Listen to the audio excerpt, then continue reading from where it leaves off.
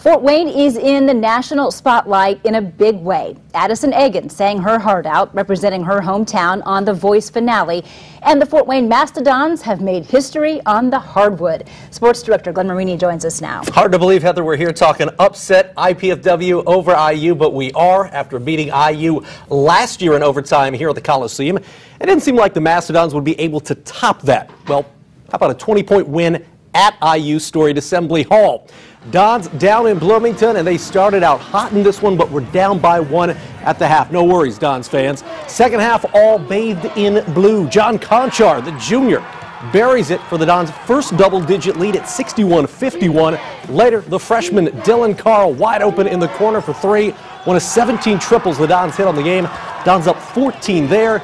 Then you're going to see Conchar pushing the lead to 19 late, and it was simple math from there. The Dons run away with this one. Unbelievable. 92-72 to beat the Hoosiers for the second year in a row. News Channel 15's Andy McDonald now joins us live from Bloomington and is standing by now with a guy who's orchestrated not one, but two wins over IU in the last 2 years. Andy. Hey, thank you, Glenn. It's Deja Dons, the IPFW Dons. They knock off Indiana in back-to-back seasons, and it was an impressive win, and now I'm joined by head coach Jon Coffman, and you beat him by 20, and what does this win, you beat him last year, but what does this one mean to the program? Well, I mean, it was really special for this group in terms of they took that next step in terms of how they managed the process of the game. And you know, we can shoot that way. I mean, 17 threes is a great night, but it's in our tank, and we've done that in our program. We've already done it one time this year against, you know, not in Indiana, but we told them, let's hunt 40 minutes of being us on the offensive end and going through the process, and they were pretty close tonight.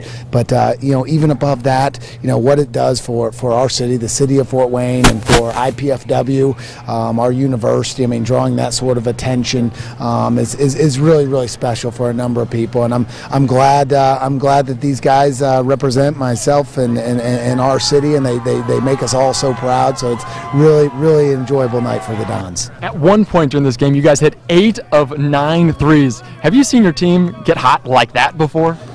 I mean, you go back to those Max Landis days. I mean, there's been a lot of good shooters come through the program, but in this environment, you know, at Assembly Hall or an equivalent, no, I haven't had that sort of an outcome. And that, you know, our defense really improved in the second half, and we held them to 34% from the floor. And the offense put a ton of pressure too, and really helped out our defense. I mean, when we're hitting three after three after three, that puts a lot of pressure on the other end to come up with some baskets.